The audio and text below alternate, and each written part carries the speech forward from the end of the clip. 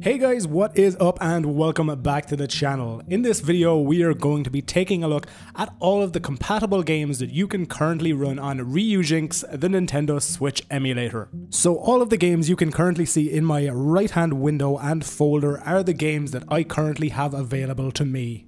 Due to the amount of time it takes to not only dump the game from your Switch cartridges, but also to actually decrypt and get all of the files into the correct folders to run on this emulator, they are the only games that I have been able to get for testing as of this moment. Currently, Ryujinx does not have controller support, so what I have done is I am using Joy2Key in order to map the keyboard binds that come stock with Ryujinx, and I have mapped my PlayStation 4 controller to those keybinds so I can actually have input in my games.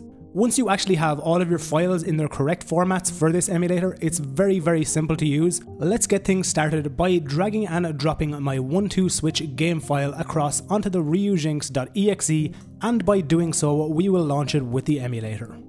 So there you go, you can see we are loading as cart, and you can also see my game window is currently open and loading the game.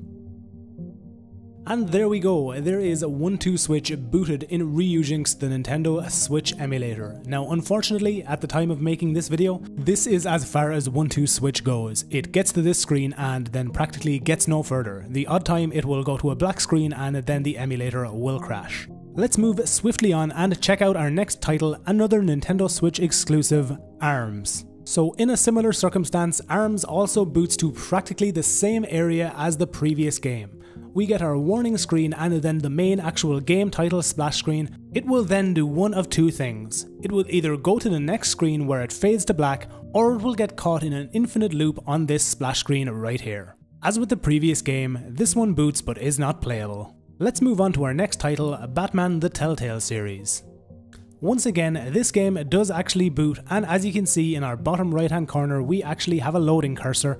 However, this does not go into the in-game menus, it will simply freeze this icon right here like you can see it slowing down, and then the game itself will close the emulator. Once again, Batman the Telltale series boots but is not playable. Next up, let's take a look at The Binding of Isaac.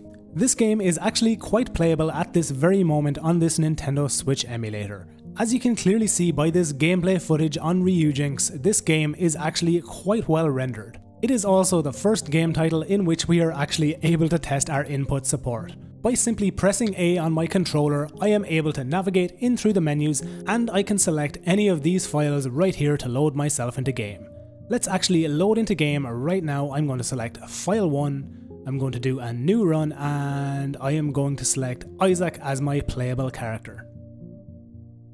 So there we go, we're now loaded into game, and you can see by the frame counter in the top of the window we are actually getting quite a decent performance. In the vast majority of the titles that do go in game like this, for about the first minute or two you are going to get what I can only describe as, if you're familiar with CEMU or RPCS3, it seems like there's some sort of shader lag that just seems to disappear the longer you play the game. Now I'm pretty sure it's not shader lag or anything like that, I'm only using that as a description to kind of describe what it feels like when you actually experience in game. I don't know if you can see it, but my gameplay is actually becoming more and more smooth as I move around the room and perform different interactions. So The Binding of Isaac, I would say, is very playable currently on Ryujinx, this Nintendo Switch emulator. The next title I am going to be testing is The Legend of Zelda Breath of the Wild. So while you can actually load the game in the emulator, it currently does absolutely nothing and is not even bootable. Let's move on to our next game title, Cave Story. This game, being one of the very first titles to boot on this emulator, actually performs and runs quite well. You can see that we are easily able to navigate through all of these splash screens at well over 30 FPS. Now that we're into the main menu, let's just simply press A and try to actually get in game. You can see that there are actually some small opacity issues when we actually get into game and open our in-game inventory. You can see that there are some small issues with the actual rendering of these menus. However, when we actually talk about gameplay and playability, this game actually runs quite well on Ryujinx. As you will see when we come out to this next screen, there are still some render issues. You will quite easily see them when we move and jump around this area. Regardless of these render issues, this game is still quite playable. Next up on our compatibility list is Disgaea 5. In this game, we have another Switch title that does actually boot, load into its menus and actually launch into game. I have actually had to speed up the footage of this initial loading screen just so we could actually get to the game menus section. And there we go, Disgaea 5 is now loaded directly into its in-game menus. We also have fairly decent input support, and our performance is actually quite good considering that this game has only been booting for about 2 days now. These pre-game introduction scenes also work quite well and at decent performance. When we get into this small cutscene, you can see that while it is rendered quite well, there still are some fairly severe render issues with the ground and also with some of the rendered effects. I'm just going to skip this cut sequence and actually try to get us into game, where we are going to see that even though it is rendered quite well, there are still some fairly severe UI and character rendering issues. When we actually get in game, the performance is actually quite bad, and when we couple this with the rendering issues, I could definitely not say that this game is playable. Let's move swiftly along and test our next game, Doom. In a similar circumstance to The Legend of Zelda Breath of the Wild, Doom currently does nothing when we try to load it in Ryujinx. Let's move quickly along once again to our next game, Farming Simulator for the Nintendo Switch. This title is another game that is only recently booting on this Nintendo Switch emulator. This becomes very evident when you actually see that practically everything is rendered upside down in this game as of this very moment. When we skip this cutscene and actually get to the in-game menus, while we can navigate them with our controls quite easily, all of the text and lots of the textures on some of the screens is completely broken. When we actually choose our difficulty and actually try to load into game, we can actually proceed as far as our character select. We can even choose which gender we want to play as and then what color our clothes are going to be. However, when we do actually select our clothes color and our character, as you can see in this hourglass icon, it's going to just stop and the game is going to freeze and not proceed any further. So Farming Simulator for the Nintendo Switch boots, loads into the in-game menus but does not go in-game. Let's move along to our next title, Super Mario Odyssey. So at the time of making this video, and in a very similar fashion to 1-2 Switch and ARMS, Super Mario Odyssey boots into this initial input loading screen where it tells us information about our input devices. Performance-wise, we are ranging anywhere between about 3 and 4 FPS to an upper limit of about 24 or 25 FPS. After a set amount of time, this screen will fade away and then we will be greeted with the option to select either regular mode or assist mode. You can even see that in this screen we do indeed have control over our inputs. However, when we do actually select which mode we want to play the game, for this circumstance I'm simply going to choose the normal unassisted mode. The screen will do its selection animation, fade to a black screen, and then nothing else will happen. Super Mario Odyssey is currently bootable, but as of this moment does not render any 3D graphics and is not playable. Moving swiftly along, let's now take a look at Puyo Puyo Tetris.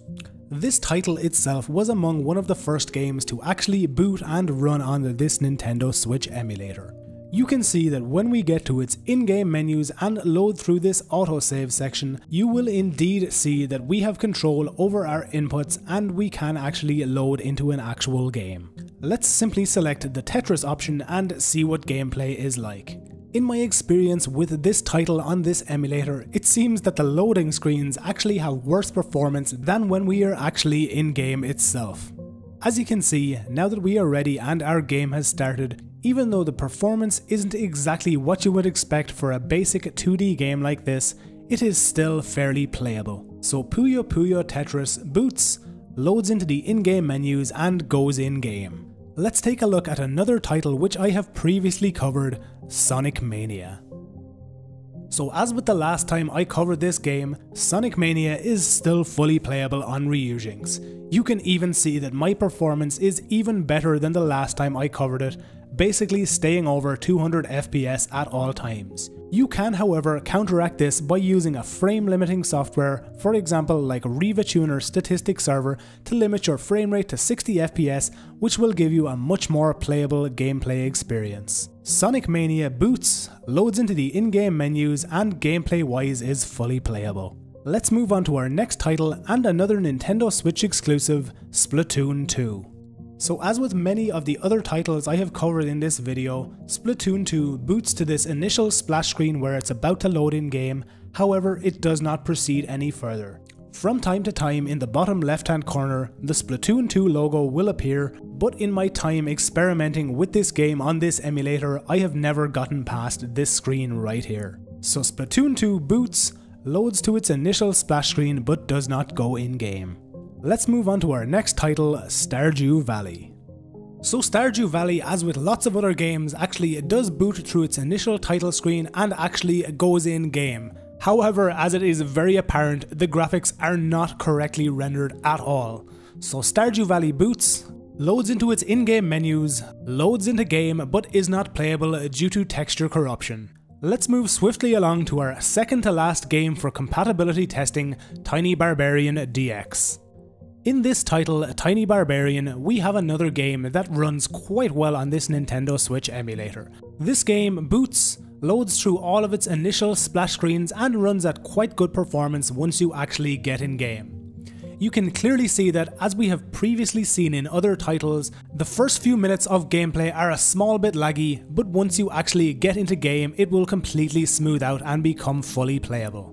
I'm just going to quickly fast forward through this initial gameplay sequence. When our character dies, we will be loaded straight into the in-game menus for Tiny Barbarian DX. And there you go, you can now see that we have full input support and all of these menu options are fully selectable and fully functional. Let's quickly load into the actual single player game and see what performance is like there. So as previously stated, for the first few minutes of gameplay, when you actually load into a level, you can experience small bits of lag and freezes just like you're seeing on screen right now.